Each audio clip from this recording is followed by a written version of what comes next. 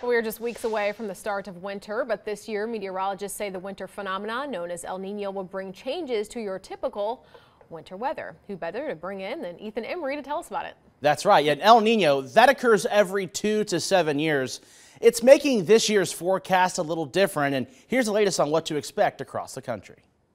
I did not expect it to look like this. No, not this soon. While the official first day of winter is still weeks away, in some parts of the country, it's felt like Old Man Winter has already settled in for several weeks now. It's cold, snowy, hail, windy. It's just not right. Meteorologists say the naturally occurring climate pattern, El Nino, is driving unusual patterns across the country this year. While the shift caused by warmer than average ocean temperatures typically brings wetter and cooler weather to the south, northern states become drier and warmer.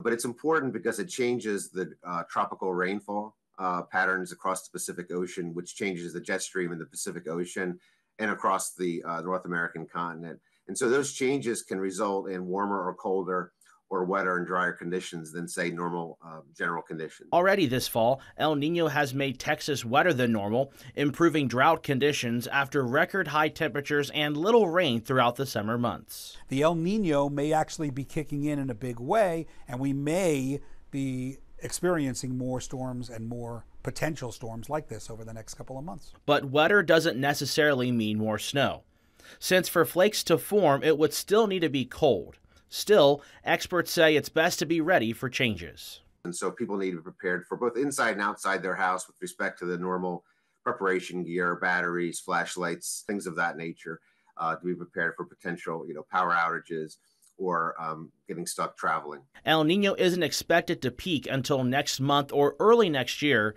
and it's expected to last through the first half of 2024.